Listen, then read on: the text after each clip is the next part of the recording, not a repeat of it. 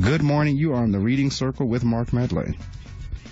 Good morning. This is Nikki Giovanni. How are you? Nikki Giovanni, I am blessed and honored and so glad to hear your voice. Good to see you, hear you this morning. It's good to hear you as well. Thank you so much right off the bat. I thank you for taking the time to do the interview. Not a problem. And I am so excited. My callers have been calling in all week long. My listeners have been calling. Is Nikki going to do the show? Is Miss Giovanni going to do the show? And I said, yes, we've confirmed. I've spoken with her representative. We've emailed each other. I've left messages. As far as I know, she's going to do the show. Absolutely. And I am thrilled and honored that you've taken the time to speak with us this morning. Oh, I'm delighted. Well, I tell you, I'm going to read your bio to the folks. For anyone who's been under a rock for the last umpteen years and who would not know who you are, I'm going to read that for them. And it's long, and still I want to read all of it because I need folks to understand of someone who has been there for a while and been in the struggle and is still there and still enjoys life and is still there. Thank you. So I'm gonna read the whole thing. So if it takes a couple of minutes, then so be it. Okay. All right. Nikki Giovanni is a world-renowned poet, writer, commentator, activist, and educator. Over the past 30 years, her outspokenness in her writing and in lectures has brought the eyes of the world upon her. One of the most widely read American poets, she prides herself on being Black American, a daughter, a mother, a professor of English. Giovanni remains as determined and committed as ever to the fight for civil rights and equality. Always insisting on presenting the truth as she sees it, she has maintained a prominent place as a strong voice of the Black community.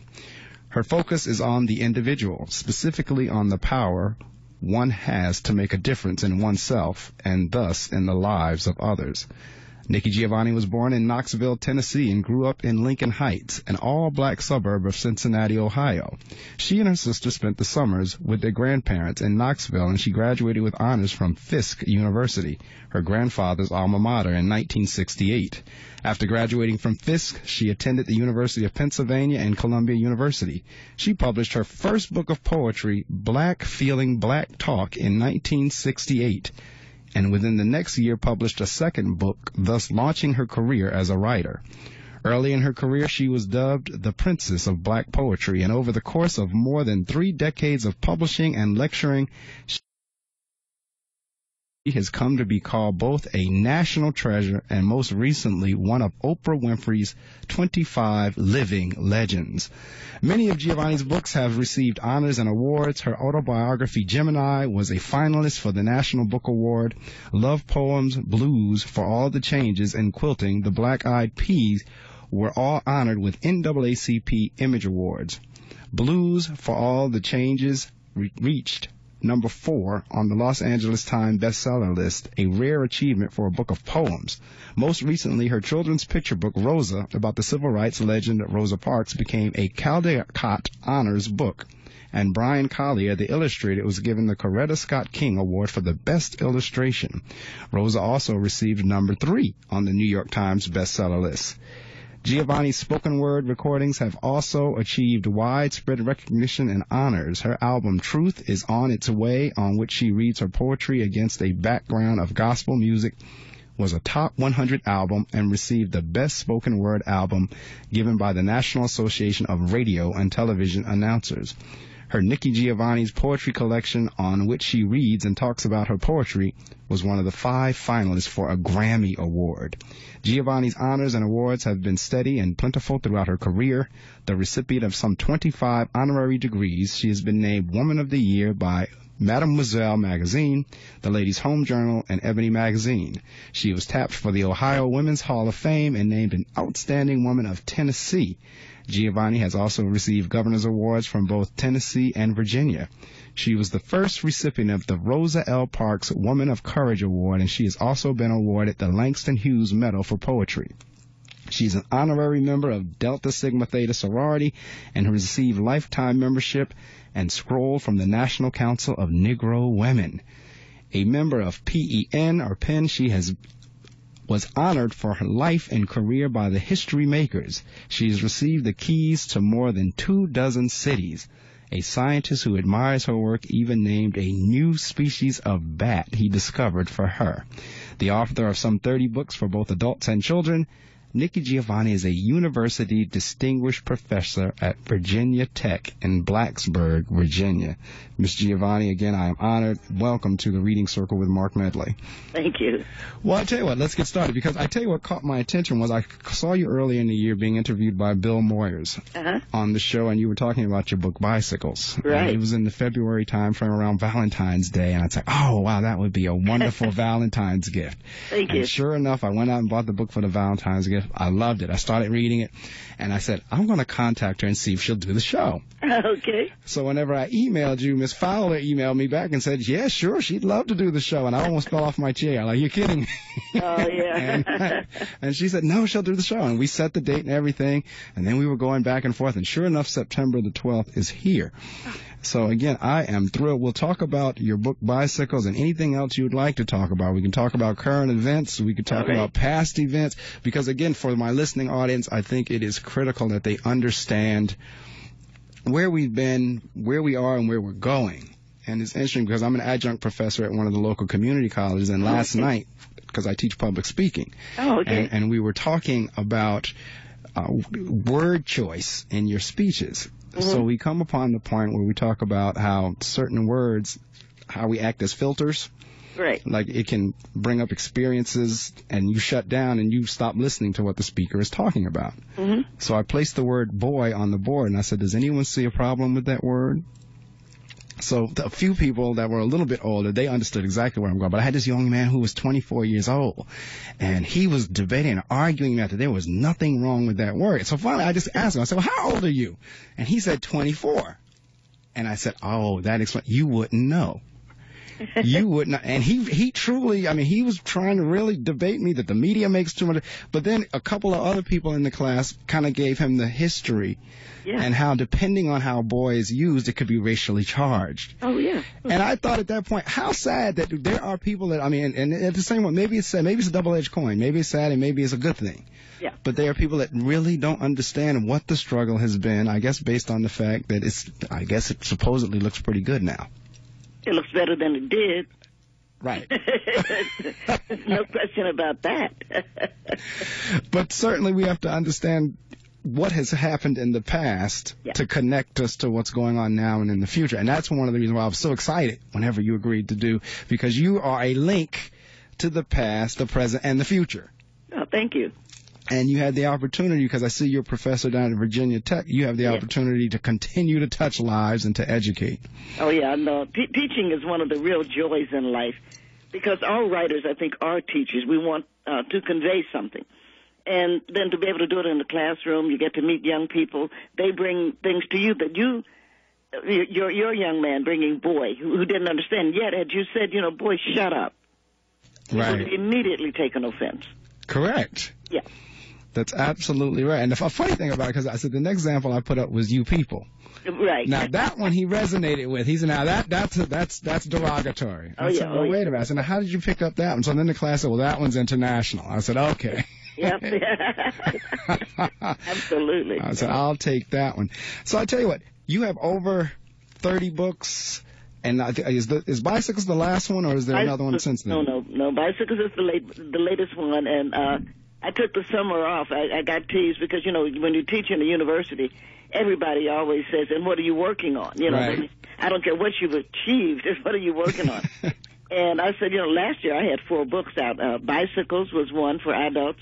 The Grasshopper Song, which was an illustrated children's book. We looked at the grasshopper and the ants, the old Aesop myth. Hip Hop Speaks to Children was an edited anthology, and Lincoln and Douglas, An American Friendship, which looking at the friendship of Abraham Lincoln and Frederick Douglass. So there was quite an achievement to have 4 books to come out at the same year. And so people were saying, what are you working on? I said, I'm really relaxing. I'm working on... I think you deserve to relax a little bit. Oh, yeah, if you don't ever recharge. So my nails grew long this summer. People that saw me, everybody could tell immediately. You can look at a writer's hands and tell when they're writing, and everybody looked at me and said, you're not writing. Oh, no. I mean, I had fingers that looked like, Susie Mae down on the corner.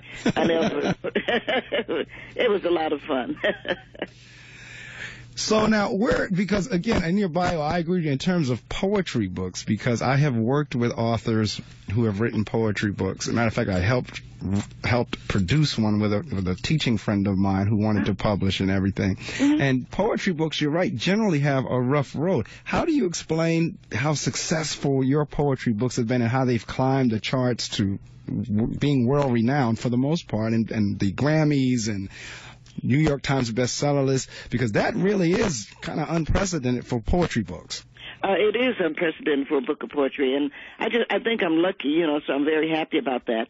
And I think that my work is accessible, and I think even maybe people that wouldn't be enchanted with me at least know that they're getting an honest assessment. And I think probably all of that plays in. But I've also always wanted to play on that field.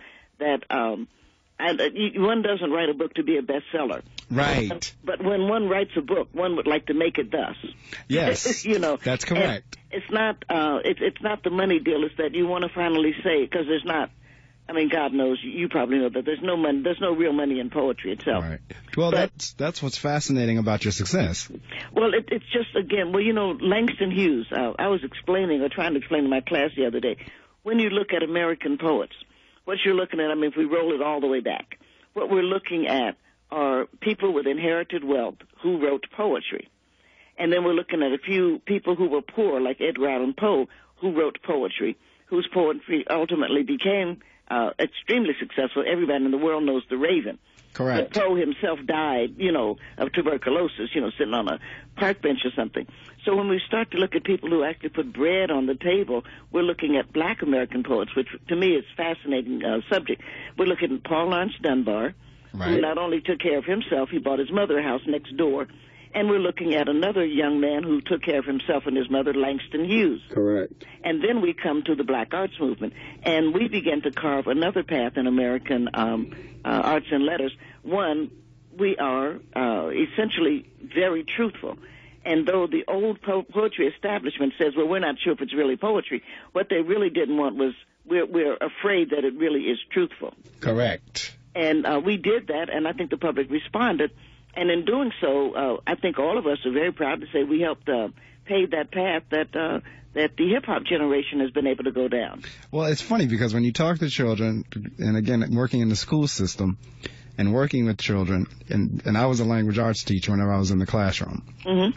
And it's funny that the children did not connect the fact that rap or hip-hop is a form of poetry. Yeah, that's why it's called teaching. Correct. That's our job. That's right. Which is exactly what I wanted my book, Hip-Hop Speaks to Children, to do. Because, of course, the kids are not going to connect it. One of the geniuses of the black American cultural experience has been that we have stayed in the now. And in staying in the now, it's kept us sane and it's made us strong. But our job as scholars is also to say, but there was a then. That's correct. And so I wanted, in Hip Hop Speaks to Children, which I think is a lovely book, I wanted to go back and connect some dots. I wanted to connect some dots with for example, the Holiness Church, because we needed to roll it back to at least the Holiness Church, because you've got that cadence. That's and right. hip hop is going to speak of the rappers come into that cadence. But if we go back there, then we need to go back to the slave experience. We need to go back to the plantation, because it's going to be the embracing of a metaphor, which is going to be a religious metaphor, but nonetheless a good one, so that they're going to have a common talk. And they put the Africanisms that they remembered into this mythology, or into this acceptance, or however we want to look at it. I'm not trying to put religion on anybody. No, but I into understand. This acceptance of Jesus, so we had a metaphor. Right. And now we have a common way to talk about something, and because we had an enforced illiteracy, we had to find a way to pass a story along, so we passed it along in a beat. Correct. And that beat is going to come all the way up into the 21st century. It's a fabulous story. So I wanted to be able to put that together in an anthology. And we did. We went all the way back to The Creation by James Weldon Johnson. Right. We went all the way back, bringing it up and through the blues. We came all the way out to Queen Latifah and Erykah Badu. We brought it, so step by step. The kids, in listening to this, and the CD comes with it, they could listen to a Mos Def. They can listen to the whole thing, Tribe Called Quest, and begin to see where it comes from. So our job was to help that process and hopefully to get the kids raising questions, and I think they do. Chuck D and them, I mean, the hip-hop generation, by the way, is very smart. Right. And which you know, and you look at a kid like Jay-Z, I mean, who wouldn't want him for your son? Exactly. You know, he's a great kid, and Sean Puffy is a smart. These are good businessmen too. Well, they are, and that's the other piece in terms, like you're talking about education. A lot of the kids, they just see the end result. They didn't see everything that had gone into what happened prior to them getting there. A lot of people don't realize that Puffy was college educated. Oh yeah, he went to Howard. Exactly. But we also know that Puffy recognized when he had what he needed. Correct. We also know that Jay-Z, for example, did not. Correct. But he continued to educate himself. Correct. And so I was not enchanted with Barack Obama's speech. And I'll tell you why. And I'm not trying to seek agreement here. No. Go ahead. Feel free. Now have a man who is the 44th president of the United States. He occupies a job that 44 other men have occupied, right? Correct. So how do you have an ambition for that? How do you tell the kids, you can't be a rapper, you can't necessarily go out and throw a football, but your ambition was to be one of 44 in 300 years? Correct. A dream is a dream. That's and correct. What makes your dream of being president any more important than Susie May's dream of being, you know, a Hollywood star, or Beverly Johnson? Let me just give a name here. Beverly Johnson's dream of being a top model. Correct. What makes that? Don't sit there and tell kids what you can't be and what they shouldn't strive to do, because you're in a position that nobody in their right mind would have thought you could be in. This is correct. So come on, say, you know, yeah, hey, dream big, and what the hell? if it doesn't work, you know, you be the first to know. Well, I agree, and I think the point is, whatever your dream is, be excellent at it. Be excellent at it, and follow it, pursue it, and learn what you have to learn. But I'm not going to tell you, you know, golly, you can't be a poet, because after all, you know, poets don't earn a living. Well, I can think of three that do. Exactly. Yeah. And it's interesting because even I remember when I was about to go to college, my original choice to major was going to be in English or music. And my father said, no, I'm not going to support that because you won't make any money at it. So I switched my major and went into business administration. And I did business. I worked for a large corporation for 15 years. And I'd gotten to the point where I went back to my first love, which was education. Good. So ultimately, I wound up going back to my first love, and I do make money at it. And so I know exactly what you're saying. It's not as if you can't tell somebody what they can't be, but at the same time, I guess he's trying to get across, you know, broad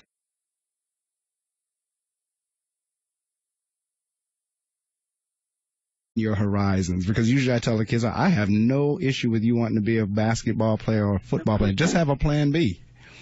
If it doesn't work out, like you said, if it doesn't work out, hey, I have other skills to do something else. Exactly. But mostly, if that's what you want to do, right, then you do it.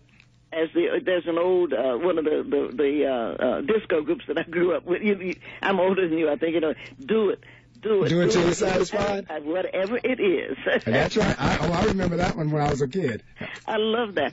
That's BT Express. Yes, it was. That's right. Because you just can't keep telling people this is the way you have to do it, because this is what I understand. Right. The fears of the past cannot inform the dreams of the future. Correct. That's kind of basic. That's correct. Now, we're going to take a short break, and when we come back, I want to talk a little bit about your first book and now up to bicycles. Does it feel any different for you? So stay there, and we'll be right back. They say America is the land of opportunity, where kids can grow up and become anything they want. But for some of us, it's not so easy.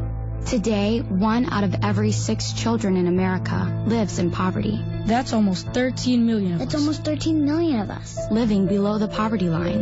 The poverty line divides us all into those who have and those who never have enough. Not enough food or medicine, or even a place to live. When you live in poverty, every day is hard. But we don't want a handout. We want a way out. A way out of poverty for me and my family. For good. This is America. This is America. Together, we can do so much. Will you help? Nearly 13 million children in America live below the poverty line. You can make a difference in more ways than you know. Go to povertyusa.org and get involved. A message from the Catholic Campaign for Human Development. WP 88.7 is sponsored by the brand new lounge at the Riverside Manor. For more information, please visit them online at www.theriversidemanor.com or Facebook at the Riverside Manor Lounge. They're located on the border of Fairlawn and Patterson, right on the corner of Route 20 North and East 33rd Street. Thursday nights are ladies' nights, Friday nights are Latin nights, and Saturday nights are reserved for the grown and sexy. The new lounge at Riverside Manor is proud to support WP 88.7 FM. Dearest and best. Hello, I'm Martha, bringing you Sounds of Gospel Music from 7 to 9 every Saturday here on WP 88.7 FM on your dial. So I'll cherish the old rugged, The Reading Circle on WP 88.7 FM. That's right. For those of you who happen to be joining us for the first time, this is the Reading Circle with Marc Medley, and my very, very, very special guest this morning is the world-renowned poet, writer, commentator, activist, and educator, and a fine woman, a fine human being, none other than Nikki Giovanni. And Miss Giovanni, I'll tell you, you created an excitement for my show that I hadn't had up until this point in terms of folks calling. When I put out the word early on that Nikki Giovanni was going to be on the show in September, I started getting phone calls from folks. Even one lady called last week and said, "Did I miss it?" And I said, "Did you miss what?" And she said, "Was Nikki on this week?" And I said, "No, she's next week." "Oh, good. I'm ready." So if you're listening out there, Sister Ivy, and I know that you are, Miss Giovanni is on the airwaves, and I am so grateful for it. Oh, thank you. And I asked a question prior to the break in terms of your first book. You wrote that back in the 60s, and now we're into 2009. Is it any different for you, the feeling that you get from when you wrote the first book to now you're up to bicycles? You know, there's always a nervousness, and somebody else said, you know, if an artist is not nervous, she's not doing something right. That's correct. I agree. We teach that in the public speaking course. If you're not a little nervous before giving your speech, yeah, you don't know what you're doing. That's a fact. But I really like that book, and it's of course it's been in print for these 40-something years. What we did there, we were searching, and I think that as a writer, I have continued to search. So sometimes, which I think is a compliment, by the way, people will say to me, you know, how do you stay fresh? Well, I stay fresh because there's still questions, and there's just very little repetition in what I'm seeking. I seek questions of justice, but we continue to seek ways in which that becomes fulfilled. Correct. Yeah. And in terms of, again, from a historical point of view, and it's funny how you were saying people ask you, how do you stay fresh? Because one of my questions would be, where does it come from, or what you're laying down on paper? Where does that come from out of Giovanni, out of Nikki? Where does that come from? Well, I'm a big fan of history. I have always been. And had the good fortune to grow up with a grandfather who was a Latin scholar, though my Latin is very limited. He tried to teach me. But also he was very fond of Greek mythology. And as we know, so much of the Greek mythology actually is coming, you know, from Sudan and from Egypt. Correct. So you get to learn so very much if you learn a couple of little Aesop fables. Right. If you get to learn a few things and you start to trace them back, you begin to see the connections. And I recently, I don't know if any of your listening audience, but I recently made a friend, which is good, but that's not the point. The point is, she's an older Jewish lady, and she plays mahjong. Okay. And I don't know mahjong, and you know, black women don't. We play bridge, or Correct. we play. I'm in a bid whist group, and we play bid whist just about twice a month. You know, we get together. But she plays mahjong, and so Rosalind was being very helpful. She said, "Well, I'll come down and I'll teach you all." So now we're saying, why is it? How did this become a Jewish game? Right. And she said, you know, I don't know. And so we started looking up because, you know, mahjong is Chinese. Okay. Its origin is Chinese, as is the story of Cinderella, for example. All right. And so what we had to realize as we started to look in, you can do so much with a map, geography. we looked at it because what you got are trade routes, because the Jewish people are nomadic and have been tradesmen, right? The Chinese traded with everybody. This is an old and great civilization. And so what we have is a game the Chinese men played that as they're trading, it was taught to Jewish men who for some reason didn't pick it up, but their wives did, the women did.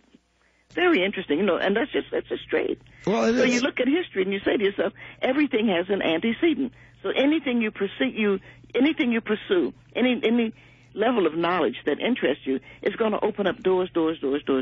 Correct. Mm-hmm. And I tell people all the time, we ought to learn something new every day, I don't care how small it is. Yeah. It doesn't have to be anything gigantic or large or momentous. Every day you should learn something new, and you just gave me my something new talking about Marjan. Well, if you look at the tiles, you see immediately why, okay, this has something to do with the Chinese. Right. And so the history of the game is that this is a Chinese game. So once you Google it, you'll see that. All right. So the question is going to be, well, how did it become something that Jewish women play? And so that's the question. The question has to be, there are these connections. There has to be trade. So it's just, again, fascinating how people talk, or how people, not talk, but develop connections. Right. Yeah.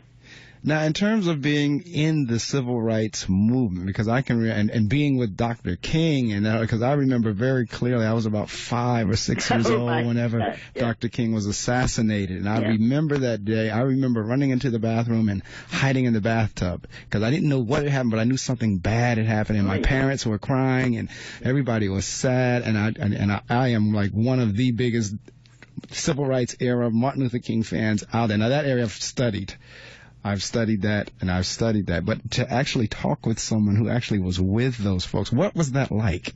Well, you were doing your job, and I think when you talk to the foot soldiers, which is all I was, I marched, but, I'm just, I didn't do anything. I've never tried to say that I did. I just did what I was being asked to do. I was a good driver, so I drove people places.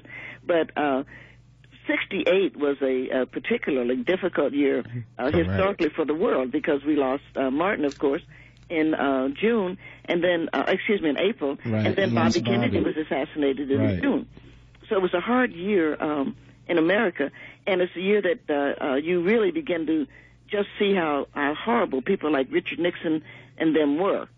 And you knew that, there's still, correct. There's no satisfaction in who killed Martin Luther King Jr. at this particular point. That's right. And there won't be until somebody finally admits who did it. Correct. I agree with you.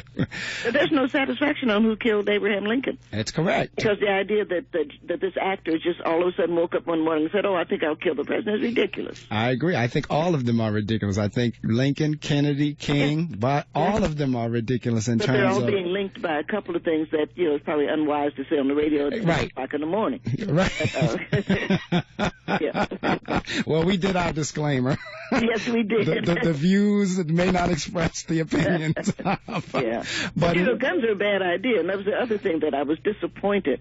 And I'm not upset with the president particularly. Right. But you have to assume if you're going to be president of the United States, the United States shoots people, whether you're poet or president or anything else. That's so right. You get today's job done today. But to tell school children we're going to do everything we can to help, and not follow that up with, and here is the bill that's going to outlaw guns. Right. And the accessibility of ammunition is ridiculous, because of most things that most kids, inner city kids, but now rural kids too, we've had terrible murders all over the country. Well, because guns are accessible. And Paterson, New Jersey is on that map now, to the point wherein the city leadership was considering a curfew for not only children but for adults. We had 6 or 7 murders in August. Sure. And you're right. They were gun murders. Yes, they were, all of them. Yeah, and somebody said, well, if somebody wants to kill you, they can't stop you. But if you have to walk up on somebody and strangle them, it kind of cuts down on the number of people who will be killed. That's correct. And it certainly does cut down on the fear that those of us who are walking the streets have. That is correct. And it's, again, like I said, we suffered it. We've gone through that period along with Newark and other cities around the country. And interestingly enough, you still have toy makers who make toy guns. Yeah. Because I was sitting on my porch one time during the summer, and I was reading a book. As a matter of fact, that's what I generally do, is I'm always reading. And I looked out, and I saw the kids, and they had these guns. Yeah. And they were actually, I mean, and I realized, but still, it was so natural for them to put that toy gun to the other one's head. Yeah. And they would pull the trigger. And I told my neighbor then, I said, see, that's how they get started. Yeah, but it's not their fault. That's but true. You know, nobody plays cowboy and Indian anymore. Right. You never seen that anymore. When I grew up, everybody played cowboy and Indian. Right. And the cowboys killed the Indians. And then there was the American Indian Movement, AIM. And all of a sudden, we don't play cowboy and Indian anymore. Right. And we need to stop playing, as you say, with guns, because if we let the kids have it, of course. But I don't read the Second Amendment that way. I don't read the Second Amendment that the people, because the people has been the state. And the state has a right to raise a militia. Right. But that doesn't mean that you have a right to walk into, as we in Virginia are trying to pass, I live in Virginia. All right. That's my a law state. that says you can have a concealed gun in a bar. Well, Right. what kind of sense does that make? Exactly. Now you're mixing alcohol and firearms. And then somebody said, well, you know, Barack, because that was a part of what, wants to take away our guns because, you know, and we're hunters. We're not hunters, because when I go hunting, I go to Kroger's. Right. And I go to the meat department. That's hunting. You know, going out in the field shooting at little animals that never hurt you. I mean, you're shooting a deer like I shot a deer. Well, the deer, even if the deer was raving angry with you, can't hurt you. Right. For God's sake, it's time that we stop that. The idea that spilling something's blood is a good idea. It's not a good idea. And it's more than time that we sent the message to youngsters and begin by, you know, you can't take a gun into Jamaica, play, or anything else. It's more than time that we said, okay, this is time to stop this. Right. It's true. I agree, because people need to understand the difference and what is happening. And as I said, as I watch those kids play with that, Sure. Between the combination of that and then now you have games on the video games such as Grand Theft Auto and that are so violent. And again, what it desensitizes. Of course it does. That's a terrible thing. It is. Yeah. And we can somehow have an industry that does that, but we can't have gym. Right. You know, and we can find money in public schools, which, again, I was disappointed. We can find money in public schools to buy drugs, to buy Ritalin for our young. Oh, don't even get me started on Ritalin. But we don't have any money to give them a hot breakfast. You mean we can't fix a pot of grits and a piece of toast with a pat of butter and a glass of milk? Right. But we can buy drugs and have them take Ritalin so that they'll be calm. Grits will make them calm. Something warm. I agree. Something warm in their stomach will make them calm. And turn out to lunch. I'm a country girl, so at lunch you mean to say we can't buy pinto beans and have some grandmother come in there and cook them? And when lunch comes, we can't give every kid a bowl of pinto beans and a piece of cornbread? I agree, because one of the struggles that we have is with the whole lunch program. The kids have to fill out the applications, and some kids have to pay $1, whatever it is, per week, and some kids don't. But we actually have lunch servers who, if that child hasn't paid that $1, will not give the child that lunch. They'll throw it away in front of them. Yeah. Well, so what kind of sense does that make? None. Right, because what we want is all American youngsters to start their day with a full belly so that they can be prepared to learn. We want them to take their break. When you and I were in school, we got a half a pint of milk and a cookie. And the cookie was like a shortbread cookie. Correct. I still like, because I don't like sweet. I don't like cookies with icing and stuff like that on it or in it. I like those little shortbread, little butter cookies, right? Then you rested. Then you went out and you did your gym things, your outside things. You came back and you studied. Then you had your lunch period. You know, and the day goes on. But the idea of school starting at 8 and ending at 3 is crazy. It was all based on the need for farming. For agriculture. I've said that for years, that we're still running schools on the agricultural model. And it's ridiculous. And we've gone through so many different, we've gone through industry, we've gone through mechanical, we've gone through, now we're in the information and technological and zipping past that, and we're still teaching in the agricultural model. Yeah, and it's time to stop, because it's very hard on parents. Yes. Because you're trying to get to work at the same time you're trying to get your kid. So we need to be able to, parents need to be able to drop the kid off, and school needs to go a little bit longer. I agree. Mm-hmm. And I'm a school principal, and I agree with you. And we need to pay our teachers. And that would have been another thing I wanted to hear, that no matter what the depression is, why do we have money for AIG in the banks, and we don't have any money for public school teachers, for the people who are, in fact, ensuring our future? Oh, see, now you're preaching now. I mean, you there. I mean, in terms of, I agree with you, in terms of how money is spent and where your priority is, because teaching is what allows anyone to do whatever they do. Exactly. I mean, that, again, these are kind of things that made me crazy because we know that there is no trickle down. And right. I know that Barack Obama, like everybody knows that. There is no such thing as if we give enough rich people money, right. They, in fact, will spend it and help everybody. That's right. There's only trickle up. That's correct. If we give enough poor people jobs, they will continue to buy things. Right. And when they do, it will, in fact, enhance the economy. So, we need to stop that. Look at all that money we spent, those billions, and there's nothing to show for it. That's true. And now we are in 100% agreement there in terms of things like that. And I agree with you, our priorities in terms of our spending. And it's interesting with this recession how pricing has come down based on the fact that finally folks are waking up and realize folks just don't have the money. Yeah. Because you go into restaurants now, you're getting all kinds of wonderful deals, 2 for $20 and all that. And we say, well, that's what it was all to begin with. Oh, yeah. You've been overcharging us the whole time. Exactly. And again, as someone who grew up, in very, very limited circumstances, right. Poor people have always gotten screwed. It's correct. not that we mind getting screwed. It's that we mind getting screwed all of the time. Correct. Just give me a break sometime. It's true. It really is. And now that, middle class for the most part is getting screwed, that's why folks are beginning to squawk. Oh, yeah. That's why, the squeaky oil or the squeaky wheel is beginning to get oiled is because the squeaky wheel moved up. Well, and the middle class should. I mean, your teachers should be complaining. Yes. And it's not that they're whiny. It's that you can't get your job done if you don't have chalk. Correct. And if you don't have students who are coming to you prepared. Correct. And I really get so sick of, your parents need to do this. Do you think parents wake up in the morning and say, I'm going to harm my child? Right. Parents are doing the best they can. So our job in leadership, our job is to try to help students and other young people understand. Correct. Your parents are not deliberately doing something against you. They are going to be limited because they've had limited experience. Right. How do we break that circle? Right. That's how do we blame somebody for it? How do we break it? Correct. And that's why I know in my school we're looking to put together something to help parents, because what a lot of people take for granted is just what you just said. You send the kid home and say, have your parent help you with homework, not realizing the parent may really not know how to help. They want to help, but they just don't know how. They don't know how. If some of the things that my kids would bring me, I'd look at that, and I'm an educator, and I'd still look at them like they had 3 heads. Because they look at me, Dad, that's not the way the teacher said we do it now. You have the new math, or this, that, and the other. That's true. But you realize, and you do as a principal, one of the things that has baffled me, I was a part of something called Roanoke 2000, and it's because I live in the southwest area, Roanoke, our major city. And one of my suggestions to the committee, because we had a committee of 21 of us, trying to say how will schools go into the future. Okay. I don't even know why. I'm to be honest with you, Mark, I was on because I never pleased these people. But, it's like, okay, there's everybody and Nikki. And my first thing was that, am I mistaken? But aren't schools, all of them, elementary, high school, all of them, aren't middle schools? Aren't they always 24 hours available? Don't we have to keep the pipes going? Don't we have to keep heat on?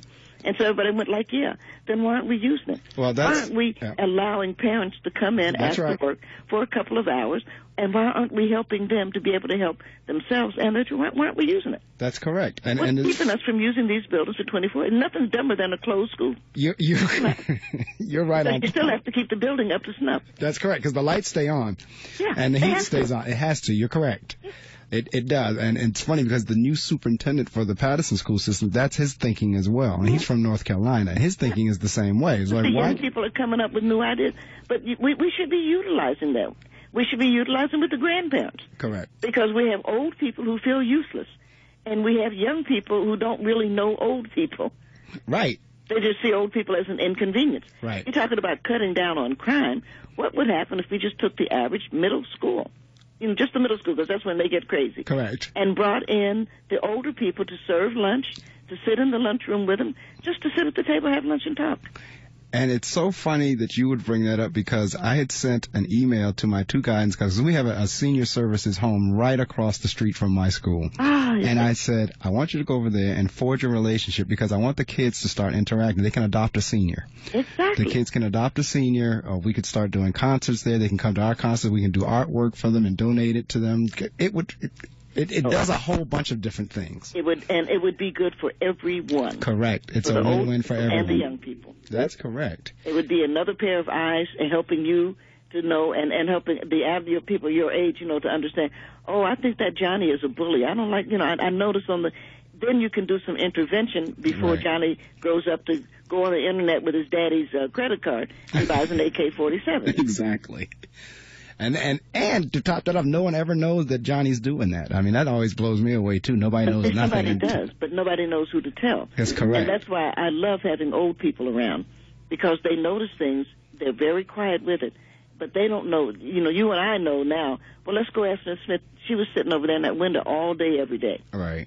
But somebody sees these things. Well, it's true. And you actually, being at Virginia Tech, you actually were a part of someone who lost their mind and went down there and started with these guns we're talking about. Well, I'm very much anti-gun violence. I taught the shooter in the April 16th tragedy.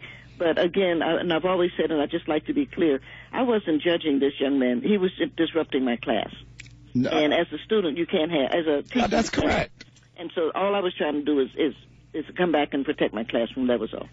No. And it's not even a matter. I was asking the question from the standpoint of having actually lived in that scenario from the standpoint of, like when Columbine, no one, according no one knew anything about these boys until they lost their minds. And a lot of people, there's a wonderful book, Columbine. It's with the white cover. There's 2 books on Columbine. Only one is good, but actually a lot of people knew. And one of the mothers. That's my point. Yeah, she had been calling and calling and calling, but nobody wanted to believe it. That's my point. Accessibility of guns. If Eric and Dylan hadn't been able to purchase guns, right? And there were friends who purchased them for them, and they knew, right? What? Somebody comes and you say, "Would you mind buying a rifle for me?" You have to say, "No." Come on now. And people did know, but you shouldn't be able to buy a gun over the internet. Correct. You should not. I mean, if I was sick right now, if I was sniffing, I have a cold. Now, not swine flu, just a regular. I have a cold. That's right. And I said, "Gee, I have a cold. What I need is penicillin. If I could just have a couple of penicillin pills, because I'll be fine. I can go to the drugstore and I say, "Hi, I'm trying to catch a cold. I'd like to buy a couple of penicillin pills, please." I can't get it. That's right. I can't get it because it's like, no, we're not going to dispense this drug to you to help save you from this cold. Right. You have to have someone knowledgeable, right, to write a prescription. But if I said, "Hi, I'm thinking about killing a few people. It's okay if I buy a gun?" Everybody, "Oh, sure. What kind you want, baby?" That's right. What kind of sense does that make? That's right. For those of you in the listening audience, if you, for whatever reason, just joining us, you're listening to the Reading Circle with Marc Medley, and my extremely special guest this morning is Nikki Giovanni. That's right, the one, the only, the world-renowned poet, writer, commentator, activist, educator, Nikki Giovanni, is talking with me. We're conversating about a plethora of things, and of course, we started talking about her writing, and now we kind of went into our activist and educator modes in terms of, and that's a good thing. And that's why I wanted you on here, because people need to hear. People need to think. They need to critically think. And you're right. If you look at the whole gun thing and really think about it, it's been foolish. It's still foolish. It will always be foolish. Always be foolish, yes. But, let me shift just a little bit since I got you here, Mark, and this is the Reading Circle. My favorite book last year? Which one? Book called, it's so beautiful. It's a book called Song Yet Sung by James McBride. Okay. Song Yet Sung. And it's about the Underground Railroad in eastern Maryland. Yes. And again, it's a question, James, who I've had the pleasure of meeting, James was trying to work on another book, was not doing anything very well. Of course, we who write know that if you're having what is called writer's block, you just don't have enough information. That's right. And so James was driving around just trying to clear his head and saw a sign that said Harriet Tubman, and pointed to where Tubman had been. And he said, "Well, what is Tubman doing here on the Eastern Shore?" But Harriet did not get slaves from the Deep South. I mean, it was deep enough, but that's where she operated. And he's 80 miles from Washington D.C. So his next question is, who helped her? Well, it had to be the watermen, right? The black guys on the water, right? Well, then your next question is, and why wouldn't they, being only 80 miles and watermen, why wouldn't they just sail and go on to D.C. and be free? Right.